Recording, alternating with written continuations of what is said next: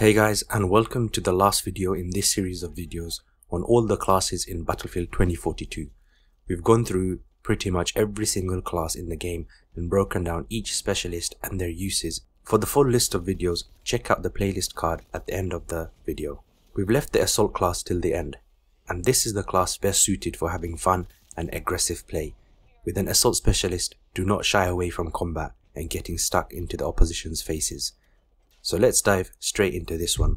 The Assault class is primarily used for flanking, getting kills, sabotaging vehicles, and in general, just being a nuisance. By playing on the front line and behind enemy lines, your role is to disrupt the opposition as much as you can, whether it be capturing points on conquest or starting the push to capture one in breakthrough. If you're on the attacking team in breakthrough, for example, then it's your duty to charge ahead and find an opening for your team.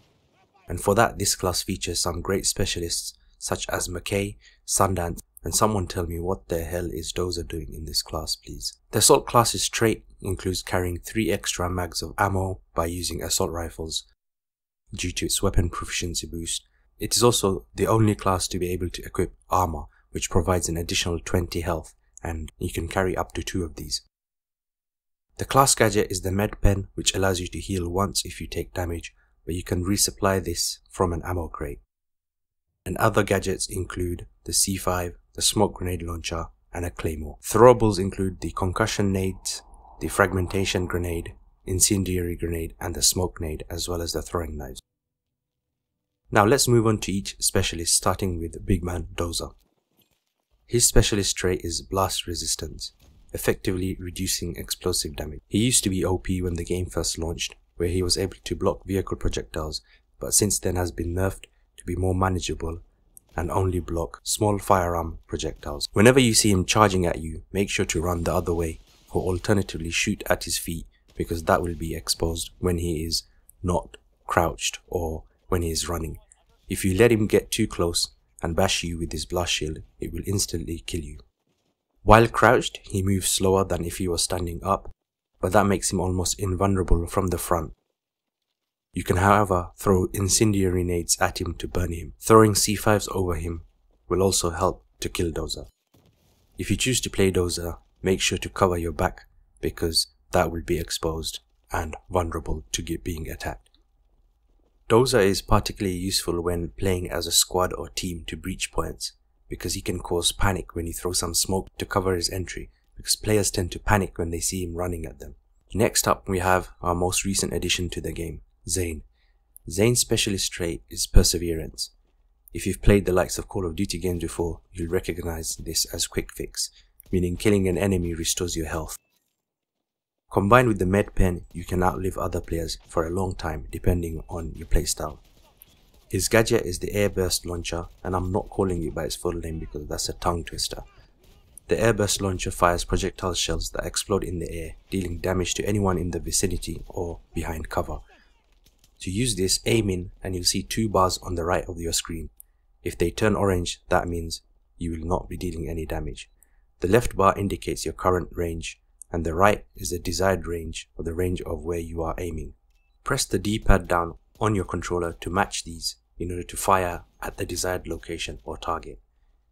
Zane is useful for making headway in rooms or choke points where people usually sit there, or to prevent pushes from infantry as well. But bear in mind, if someone is playing Irish and using the APS Sentinel, then they can block all of his incoming projectiles and effectively nullify him. His perseverance trait, as mentioned previously, allows him to stay alive engaging in gunfights, and if you kill the opponent, you will heal to full health should you take damage. So you can see why he's an effective assault specialist and a favorite amongst many. Our penultimate specialist is Sundance, probably the most fun specialist in the game. Her unique trait is the wingsuit. It allows her to traverse great distances by flying from point to point and allowing for neat flanking situations. Some tips for flying are, if you pitch up, she will reduce speed. Pitch down, you will fly faster. And if you combine these 2 maneuvers, you can almost do a dolphin dive maneuver, and you can typically cover longer distances that way. Also, if you cut the wingsuit too late, you will fly off your intended landing position, so make sure to slow down or to cut it earlier. Her gadgets include 2 grenades, the scatter and the one that locks onto vehicles. There used to be a third, but that was removed because switching between 3 just made it too cumbersome. To switch, use whatever button you use to equip the smart nades. The scatter is useful for removing groups of infantry in one place, as upon impact it will scatter into several nades, hence the name, and kill or deal damage to anyone in its area of effect. The lock-on nade will lock onto the nearest vehicle, and although it deals minimal damage, I think it's around 5 damage, but if you see a tank or chopper at low health, it's the perfect time to use it to destroy them. Sundance is extremely useful for flanking behind enemy lines and taking out unsuspecting players. And finally, we have the final specialist, and I was torn between who my favorite is, between Sundance and this guy. But given that I've played him the most and have the mastery badge, Mackay has to be my personal favorite. His straight nimble makes him hard to hit when strafing because of his strafe speed. His grapple hook allows you to get into vertical positions unlike any other specialist. To equip the hook, you'll see a symbol that changes from square to the diamond shape, and that means you can successfully grapple onto an object. This allows him to get above enemies and get kills from vertical positions. You can also get behind enemy lines by grappling over them. Sometimes he makes me do crazy like grappling onto a tank, only to realize it was a bad mistake. What makes Mackay so useful is that he's able to reposition quickly from the ground to a height advantage. Sundance can potentially do this too, but needs to jump off something in order to fly away and above.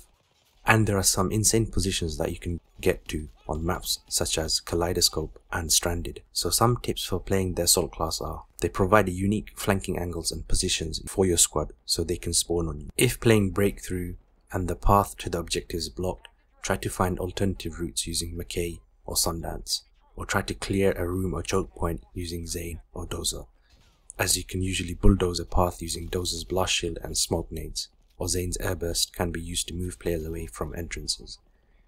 Don't be afraid to get stuck in by getting close to the enemy team and engaging them. People will be relying on you to get the kills.